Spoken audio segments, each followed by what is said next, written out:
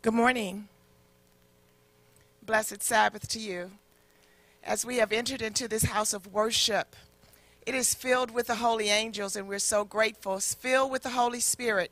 We just want to begin our worship with prayer. Oh, Holy Father, oh, Elohim, our Jehovah, we thank you so much for the opportunity to come into your house of worship and to join by phone and to join by technology, Lord. We thank you so much that we are not isolated from you, that you are with us each. We thank you so much that your spirit has filled this place before we were even able to get into the building. You were already here. And so we just want to acknowledge you, oh God. We just want to invite you into our hearts. Every person joining online or on the call, we pray that our hearts would be open to receive all that you have prepared for us this day. This day has not taken you by surprise. You already knew it, and you had planned for us to join together to connect anyway. So we ask for the outpouring of your Holy Spirit. We pray that you would fill our pastor, fill the music with your spirit. Lord, let there be a spirit of worship in this house. May you be glorified. May your people be transformed, oh Lord. May the enemy be horrified because his plans did not succeed, that we were still able to worship you in spirit and in truth today. Oh, Holy Spirit, have your way. In your name I pray. Amen. Amen. Amen. When we all get to heaven, that's all I can think about this morning, as we have all been forced to stay at home. But we can think about when we all get to heaven. We're going to sing all 4 choruses of that this morning. So those of you at home, join in with us. And those few that are here, just join in with me. Sing the wondrous love of Jesus, sing his mercy and his grace. In the mansions bright and blessed, he'll prepare for us a place. When we all get to heaven, what a day of rejoicing that will be. When we all see Jesus, we'll sing and shout the victory. While we walk the pilgrim pathway, clouds will overspread the sky. But when traveling days are over, not a shadow, not a sigh. When we all get to heaven, what a day of rejoicing that will be. When we all see Jesus, we'll sing and shout the victory. Let us then be true and faithful, trusting, serving every day. Just one glimpse of him in glory will the toys of life repay. When we all get to heaven, what a day of rejoicing that will be. When we all see Jesus, we'll sing and shout the victory. Onward to the prize before us, soon his beauty we'll behold, and soon the pearly gates will open, we shall tread the streets of gold. When we all get to heaven, what a day of rejoicing that will be. When we all see Jesus, we'll sing and shout the victory. When we all get to heaven, what a day of rejoicing that will be. When we all see Jesus, we'll sing and shout the victory. Amen.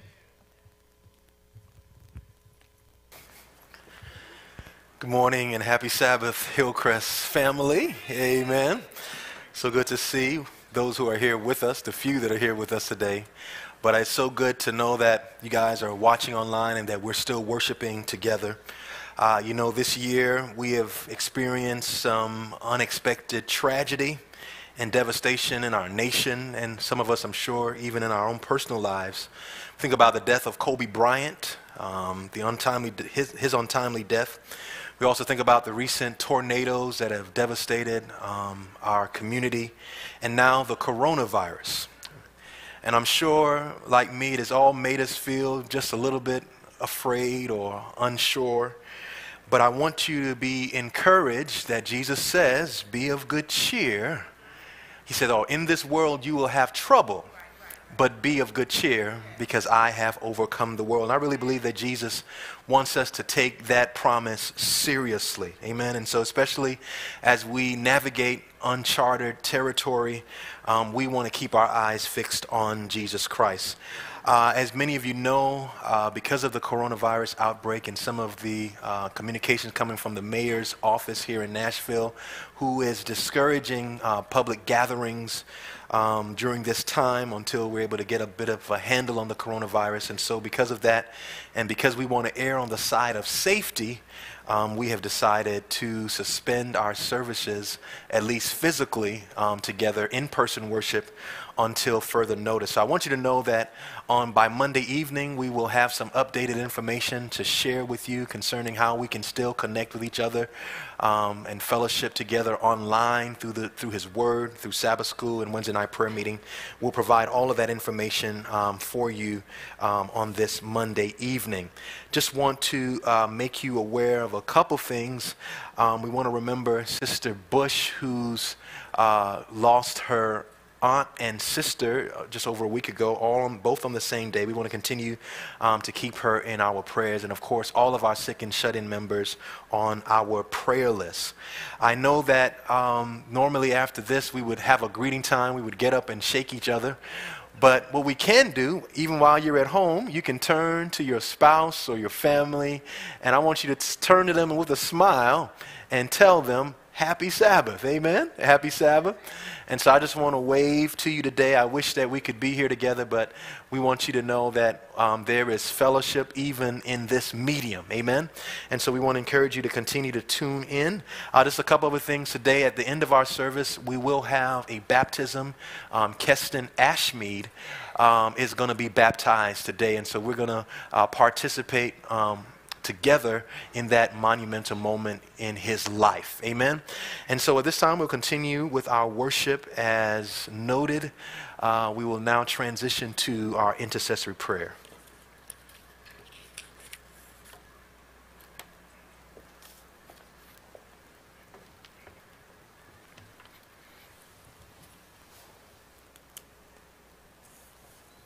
We're going to be praying and conducting intercessory prayer. And as you're at home or if you're listening on the phone, I invite you to just close your eyes, reach out to the computer or to the whatever medium you're watching, and just let's come before the Lord in prayer. Let's bow our heads. Father and our God, first of all, we thank you for waking up this morning. We thank you for our family. Thank you that we are able to come before you in prayer. We've had lots of things happen this past month.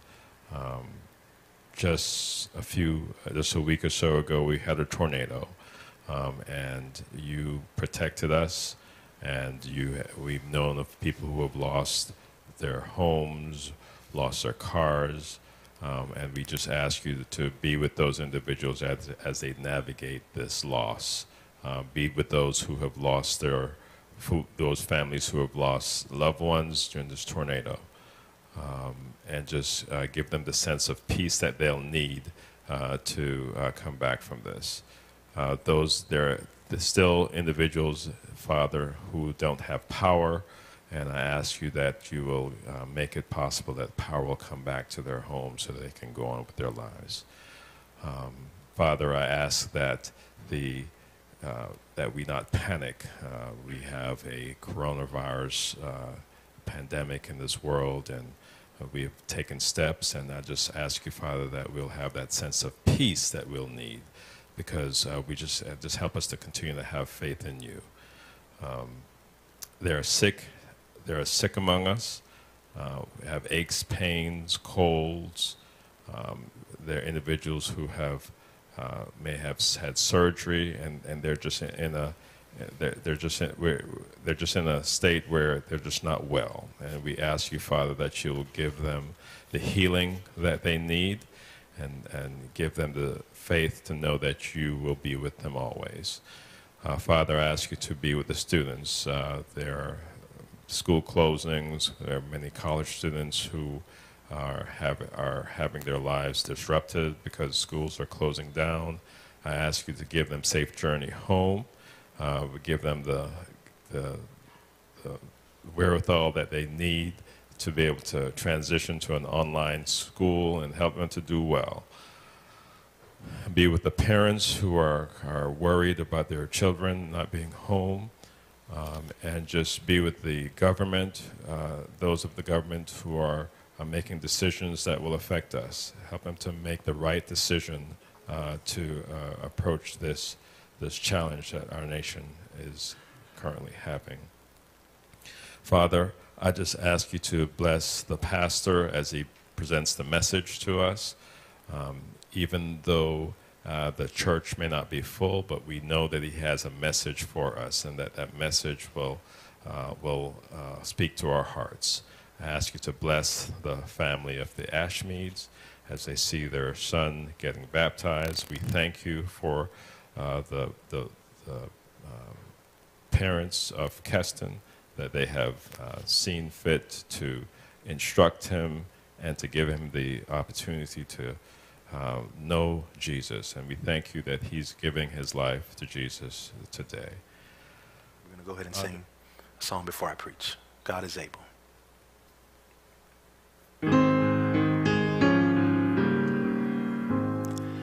God is able.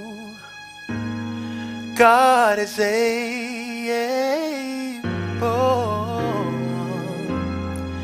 God is able, and he won't fail.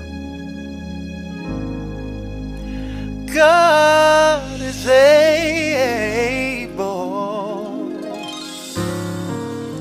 God is able.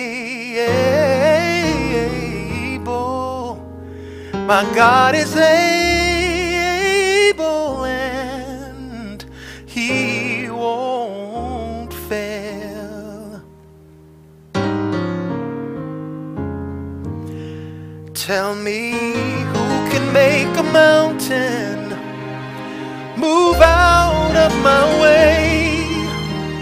And who can make a miracle because of my faith? And when the doctor says no, who can still say yes? And when I'm in trouble, who's right there to help me pass every test? God is able. God is able. My God is able, and he won't fail. Tell me, who can make a river out of a little stream? And who can tell the clouds to roll back so the sun can look at me?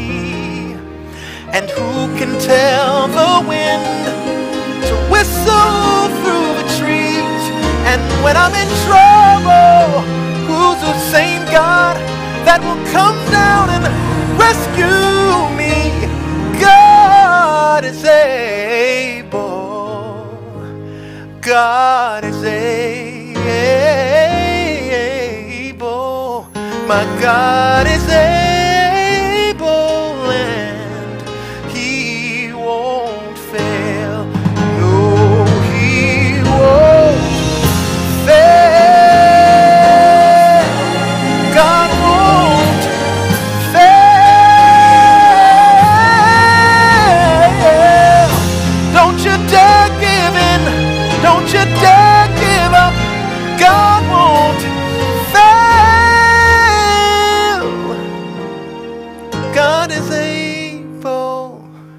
God is able. My God is able. And He won't fail you, no, no.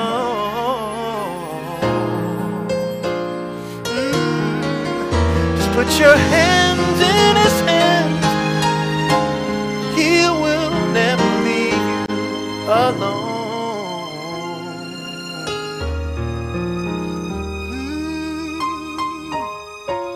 He'll be there till the end. Keep your eyes on Him. Keep your hands in His hands. And He won't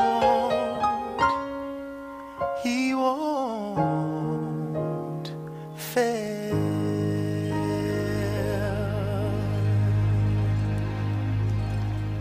Amen. I want to invite you to pray with me as we prepare to get into the Word of God. Father, in the name of your Son, Jesus Christ, Lord, we are grateful that you are with us even in difficult times. And now, oh God, as we turn to your Word, pray that you would align our hearts with yours, that you would open our eyes that we may see you today. Give us hearts of understanding. In Jesus' name, amen. In 1977, a book written by Fraser Kent was published entitled Nothing to Fear, Coping with Phobias. In his book, he describes a variety of obsessive and irrational fears that impairs millions of Americans. I want to share just a few this morning. One is called paletophobia. It is the fear of baldness and of bald people. Another one is aerophobia, the fear of drafts, currents of air in a small place. Another phobia is called porphyrophobia, which is the fear of the color purple. Another one he lists is called ketophobia, which is the fear of hairy people. Then he has another one, levophobia, the fear of objects on the left side of the body. Dextrophobia, the fear of objects on the right side of the body. Odontophobia, the fear of teeth. Graphophobia, the fear of writing in public. And lastly, phobophobia, the fear of being afraid. Now, I know that most of us probably are unable to identify with all of these different kinds of phobias. But it doesn't mean that we do not struggle with our own fears in our hearts. It may be that we struggle with the fear of the future, or the fear of unexpected calamity, or the fear of getting sick. Maybe even the fear about the end of the world and wondering if we'll be ready to meet Jesus when he comes. Today I want us to explore just for a few moments in God's Word how to deal with our fears and how to be ready when Jesus comes, in a sermon entitled, Nothing to Fear. I want to invite you, those of you who are here and those of you online, to turn with me to the Gospel of Matthew chapter 24. And I want to read from the New King James Version, starting in verse 1. And I'll read in your hearing all the way to verse 8. Matthew chapter 24, starting in verse 1. Then Jesus went out and departed from the temple, And his disciples came up to show him the buildings of the temple. And Jesus said to them, "Do you not see all these things? Assuredly I say to you, not one stone shall be left here upon another that shall not be thrown down." Now as he sat on the mountain of Olives, the disciples came to him privately, saying, "Tell us, when will these things be? And what will be the sign of your coming and of the end of the age?" And Jesus answered and said to them, "Take heed that no one deceives you. For many will come in my name, saying, 'I am the Christ,' and will deceive many.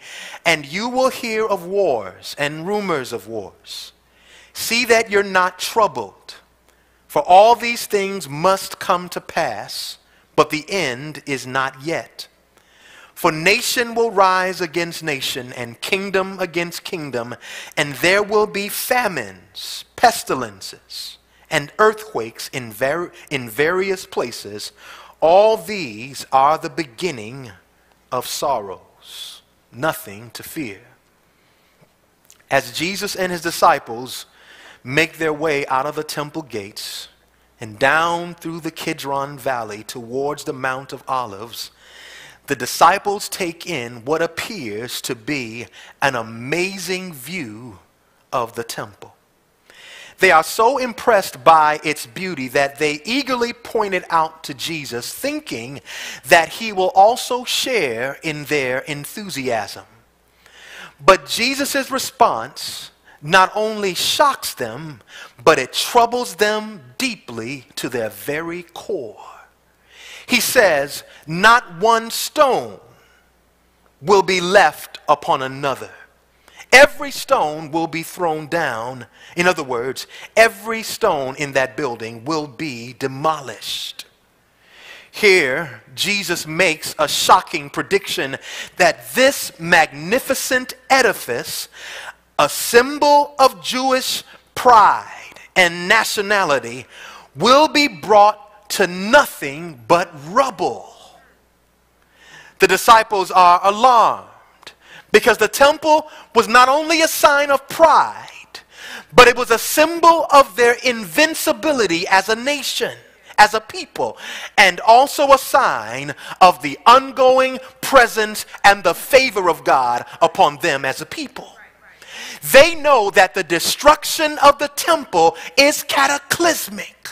It means then that it will mean that if the temple is destroyed, that they will be under the judgment of God, and that they must be close to the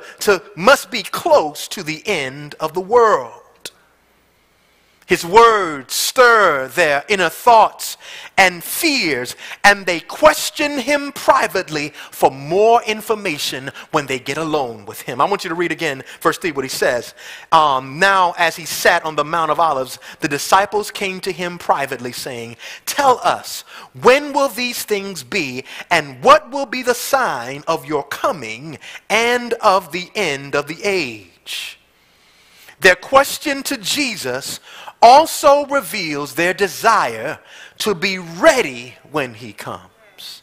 They do not want to be caught off guard or unprepared, and so they press him as to what they should look out for in order to make sure that they are ready when he is getting ready to come. But I want us to notice the first thing that Jesus says. He says to them that they must be on guard against deception. He says, "Take heed that no one deceives you." Notice what he says in verse 5. "For many will come in my name, saying, 'I am the Christ,' and will deceive many," revealing that the end time deception will be of a religious nature, and it will be carried out by people pretending to be working in favor of Christ's agenda in the world. They will even claim to come in his name. Their words and their actions will be peppered, will be dripping with his name. But he says they will be deceitful imposters, false prophets. They will be seemingly focused on the mission of the church, but will lead the people of God off of the narrow path. They will make lies appear to be true.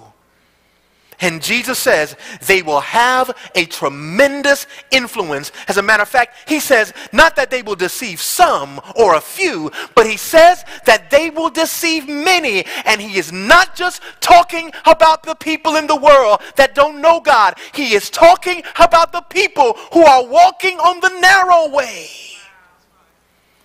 He says their deception will be so convincing that even God's chosen ones, even the elect, will be tempted to turn off of the path. In the year prior to the destruction of the temple, in the years prior to the destruction of the temple, there were many leaders who emerged claiming to be Christ. But not only that, there were some that they never claimed to be Christ, but they emerged and they promised liberation, social justice from the Roman bondage and oppression. They appear to be on God's kingdom agenda. And because this was a real and legitimate need and concern of the Jews, they were deceived. The agenda seemed legitimate, but it was a deception, a distraction from Jesus Christ. Jesus said this deception will be so powerful that the most committed believers will be tempted to turn away. I want to read that in verse 24 of Matthew 24. He says, "For false Christ and false prophets will rise and show great signs and wonders to deceive, if possible, even the elect." Here Jesus shows that the deception will be so compelling that it will cause people to turn away from God. It will come not only in the guise of good works, but it will become in the guise of worship. Signs and wonders in the church. And they will use his name. Came across an illustration about the lighthouse, a story about the lighthouse that wrecked more ships than it saved. Can you believe that? They said a few years ago, back in 1857, the authorities decided to build a lighthouse to warn ships to stay away. It was this area in Australia that was notorious for shipwrecks. And so they got an architect together and they began looking for suitable sites for where they could place this lighthouse. But unfortunately, this gentleman that was in charge of this was interested, the architect was interested in the ease of construction. He wanted the construction to go by easily, and so rather than providing efficient navigation aid.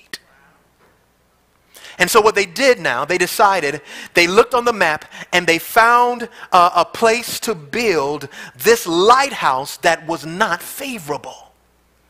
The site was not visible from the required approaches. There were discrepancies on the map. They could not decide whether the positions on the maps really existed. But they selected the site anyway, because it was closer to a quarry where they could gather the stones more easily. Most of the board members were not in favor of the site, yet for some reason they approved it, and for the next 4 decades, this ill-sited lighthouse was responsible for 12 shipwrecks. Eventually, they finally got wise, and they replaced the lighthouse with a new one in a more suitable location. But even though they decommissioned the lighthouse, it still continued to cause navigational problems, especially on moonlit nights when the golden sand tower stone glowed in the dark. So near the turn of the century, the tower was finally reduced to rubble to prevent any further disaster. An ill-placed lighthouse. I want to suggest to you today that deception is like an ill-placed lighthouse. It is like false teachers and false teachings that will shipwreck our faith. Even after they are off the scene, their teachings and their influence still has effects for generations to come. And what Jesus here is suggesting, that there will be leaders who will seem like they are a lighthouse, but not be heralds of God. Deception, Jesus revealed, will be the greatest threat to our faith. And if we are not careful, we will be lost and our faith shipwrecked. Jesus goes on to reveal to others yet another layer of things that will happen. I want to look there in Matthew chapter 24. Notice what he says in verse 6. And you will hear of wars and rumors of wars. See that you are not troubled, for all these things must come to pass, but the end is not yet. Jesus here lists that there will be nations fighting against each other, trying to be the greatest, trying to be supreme. He says that there will be famine, meaning that there will be widespread hunger. Today in our world, there are more than 815 million people in need of emergency food assistance. 20 million just on the east coast of Africa alone. He says that there will be pestilences. There will be widespread contagious diseases. It is being reported that there are over 149,000 cases and over 5,000 deaths as a result of the coronavirus, at least those that they have detected. Experts in the New York Times article published an article that says that they believe that between 160 million to 214 million people in the U.S. could be infected over the course of the epidemic. They say it could last for months or even a year, and as many as 200 as 200,000 to more than 1 million people could die because of the coronavirus. We may not have seen the worst, but we're trusting God that their predictions will be grossly wrong. We need to pray for God to intervene. He says that there will be earthquakes. In the last 100 years, there have been more than 10,000 earthquakes, just counting the ones that have registered more than 6 on the Richter scale. That's not counting the smaller ones. And what Jesus here is describing is an unprecedented time of prolonged suffering. He calls it, in verse 8, the beginning of sorrows, or more literally, the beginning of birth pains. Here Jesus is saying that people in the world will experience unprecedented suffering, dire calamity, and intolerable anguish before the coming of God. The best way that he can describe the pain is a woman experiencing or giving childbirth. That's how intense it's going to be. You know, I can remember when my wife was giving birth to our third child, and we were driving, and I guess I wasn't driving fast enough, and she just calmly leaned over and said, "Can you speed up, please?" I put my foot on the gas, and she couldn't wait. We got to the hospital. She couldn't wait to get out of the car, get checked in, and all she was concerned about was when they were going to give her the epidural. The whole time she was uncomfortable, and finally they took her back in the room because they won't allow the husband to be there. And by the time I got up to the room, she was sitting there smiling, watching TV. Because that's how intense the pain was. And what Jesus is saying, that the sorrow, the trouble that we will experience is like a woman giving birth. But notice what he says. He says that it's only the beginning of sorrow. And then he goes on to say that these things must come to pass, but the end is not yet. Hear me now. A time of human suffering will characterize the period prior to the coming of Jesus Christ. What we are experiencing, Jesus predicted, and it is to be expected. It's not going to get any better. It will characterize the world at the end of time. It will let us know that we're at the beginning. The trouble that we will experience in our world, hear me now, is designed to remind us of the reality of his second coming. Oh, you're not with me today. In other words, Jesus is saying, what Jesus wants us to understand in this passage is that when we see the coronavirus outbreak, he's saying when we see tornadoes ravaging your community, he says, look up, for your redemption draweth nigh. Oh, you're not with me today. It is a sign to take inventory of our lives and our relationship with Jesus Christ. It is a warning from God to the people of God to get ready. He's getting ready to come.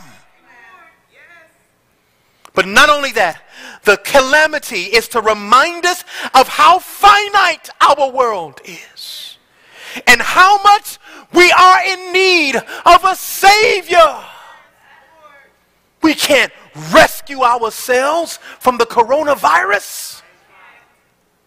They can't even trace it. They don't even know where it started. We are in need of a power outside of ourselves. The calamities, he allows them to come so that we can know that we need a Savior, that our hope is in God. But they're also designed to remind us that the world is passing away. And no matter how indestructible or invincible our political leaders want to make America to be, the world, America, one day will pass away. And what Jesus wants us to know is that we cannot get comfortable or place our confidence in man and his inventions and his creativity and their institutions. Put our confidence in God alone. And I love what Jesus says in the middle of all that. In verse 6 he says, and you will hear of wars and rumors of wars. See that you are not troubled. Oh, y'all not with me today. Here's the good news. He says, do not become alarmed.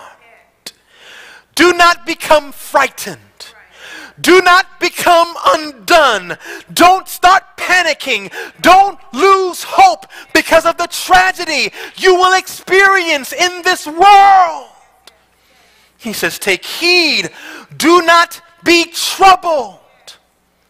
Jesus does not want us to be afraid, for he says that these things must come to pass. He has already weighed it and measured it, and it is still under his control. It is under his sovereignty. He is not asleep. He is not indifferent to the sorrow. He has already weighed it and measured it. He is still in control. And he says, do not allow it to shake your faith or your confidence in me. As a matter of fact, allow it to do the exact opposite. Let it remind you that I am real and that I am coming again. In fact, it is interesting that earlier in his gospel, when his disciples were alone on the sea, battling a storm for hours, he appears walking on the sea towards them. The Bible says they were out there for hours. And when Jesus come, when he arrives in the distance, he said they're afraid. The Bible says that they thought they saw a ghost. He said, be of good cheer. It is I. Oh, y'all not with me today. I'm the one from the beginning, the one that has always existed, that has no end, that has life in himself. He says it is I. Do not be afraid, he says. Although they were alone in the boat, in the storm, he had not left them. He had his eyes on them. And just when they needed him the most, he came right where they were. Oh, you're not with me today. He was willing to do whatever it took to get to them, even if it meant that he had to rearrange the scientific formula of water and turn hydrogen atoms and the oxygen atoms. Maybe he slowed them down so that they could stick together so that he could walk on the water. Or maybe he just created a whole new formula in that moment so that he could walk out to the sea to them. But whatever it took, Jesus was willing to do whatever it took in order to save and to remind his disciples that I am with you in the storm.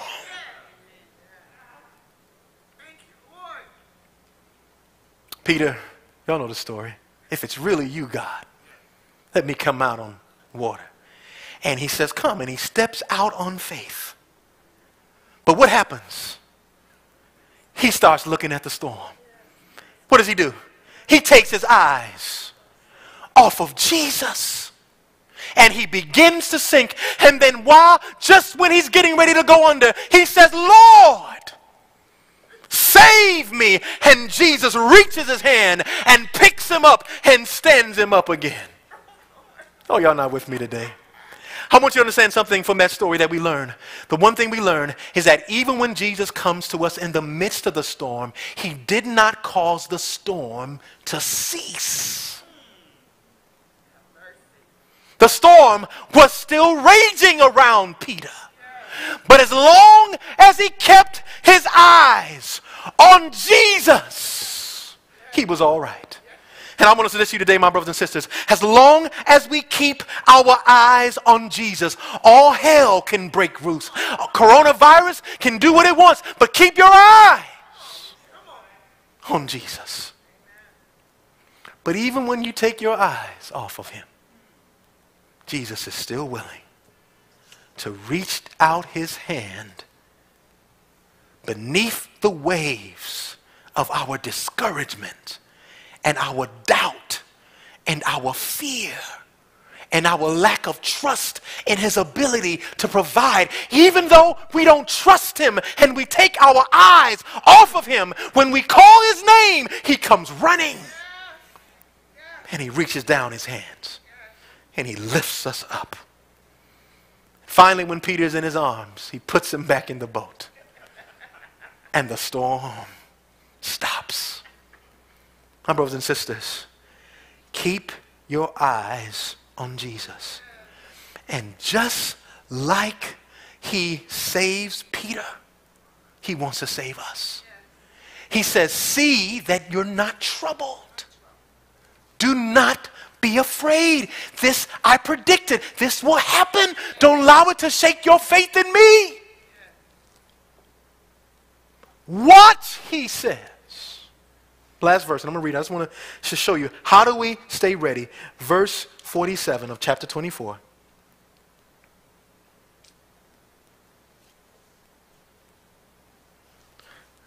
Did I write down the wrong verse? No, there, verse 42, I'm sorry.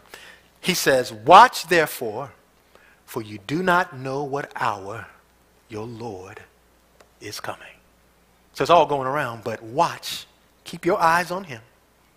Because we don't know the hour. Yeah, these are the beginning of sorrows. But we don't even know the hour. He says later, he says, the sign that I'm coming is when you see me coming in the clouds. And by then, it will be too late if you haven't been watching. You haven't kept your eyes on him. But watching also includes making sure that our hearts and our lives are in alignment with him. We have nothing to fear as long as we keep our eyes on Jesus Christ. Draw me nearer,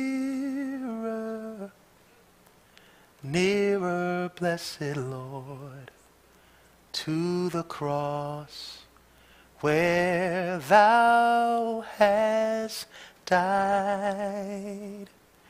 Draw me nearer, nearer, blessed Lord,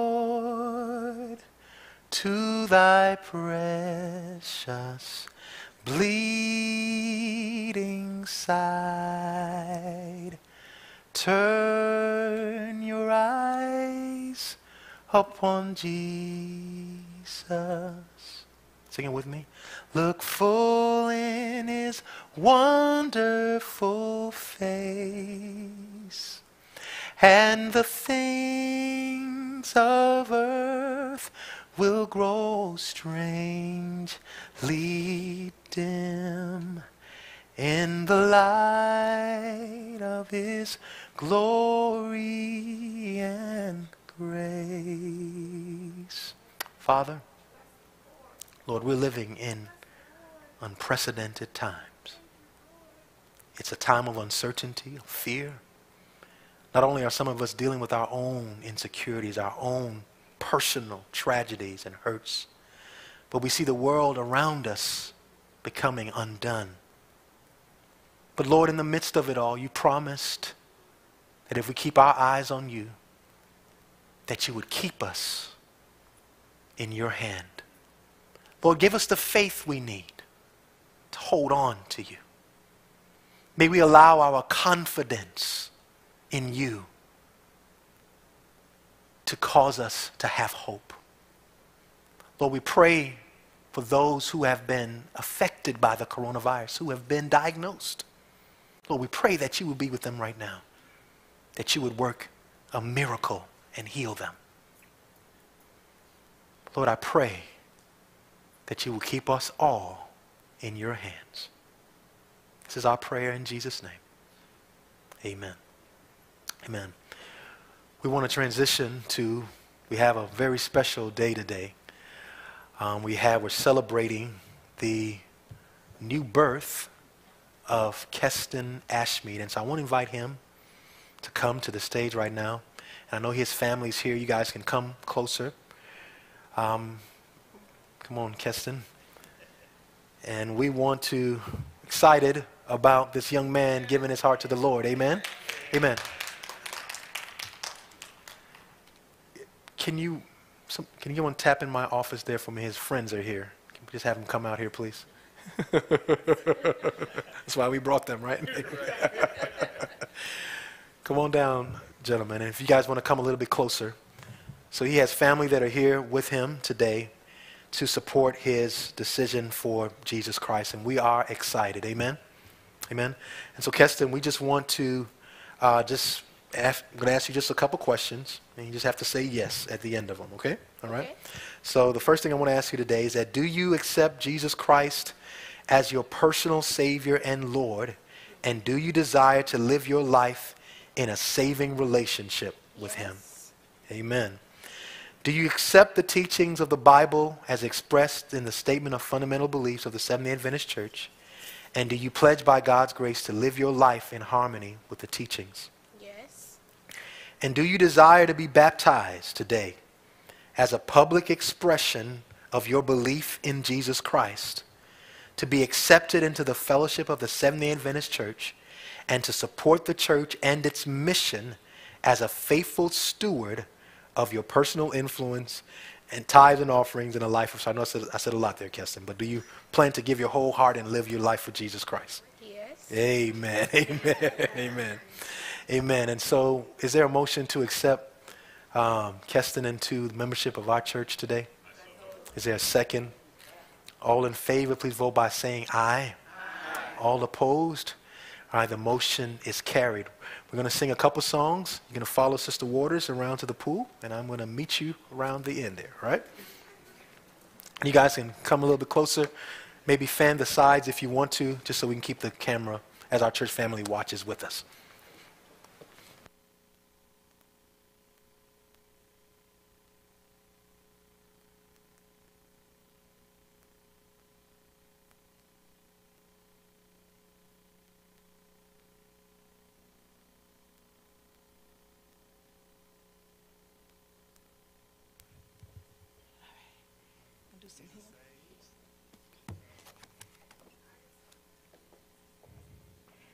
Okay, is that a hymn? What number? I'm so glad Jesus lifted me. I'm so glad Jesus lifted me. I'm so glad Jesus lifted me, singing glory, hallelujah. Jesus, glory, hallelujah. Glory, hallelujah. Jesus lifted me. I'm so glad Jesus lifted me. I'm so glad Jesus lifted me. I'm so glad Jesus lifted me, singing glory, hallelujah, glory, hallelujah, glory, hallelujah, Jesus lifted me. Oh, Jesus lifted me. When I was in trouble, Jesus lifted me. When I was in trouble, Jesus lifted me, singing glory, hallelujah, glory, hallelujah, glory, hallelujah, Jesus lifted me, glory, glory, hallelujah, since I laid my burdens down. Glory, glory, hallelujah, since I laid my burdens down. Glory, glory, hallelujah, since I laid my burdens down. Glory, glory, hallelujah, since I laid my burdens down. Keston, because of your faith in Jesus Christ and your desire to walk with him all the way,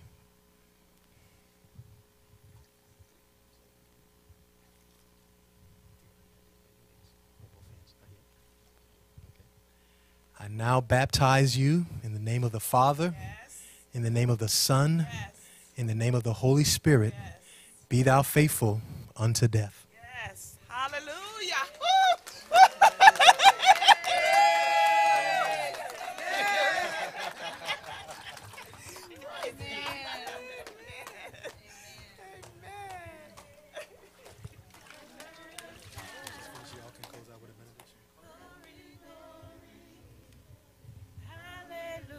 Hallelujah, since I laid my burden down. Friends don't treat me like they used to, since I laid my burdens down. Friends don't treat me like they used to, since I laid my burdens down. Amen. Amen. We had a good day today. I would say we had a small crowd, but I know there were some people who were watching on YouTube. But if you could just hold your place for just a moment, we're going to have benediction and we'll dismiss. Father, we thank you that we can have confidence in you, even though the world around us is a storm. As long as we keep our eyes on you, bless us with your presence. Bless us with a heart and a mind to look to you regardless of our circumstances. Father, we ask that you would keep all those who are here and all those who are not safe as we navigate through the sickness that's encompassing the world. Thank you for stopping by and spending time with us. We pray that the Lord will continue to bless and keep you. We look forward to seeing you again.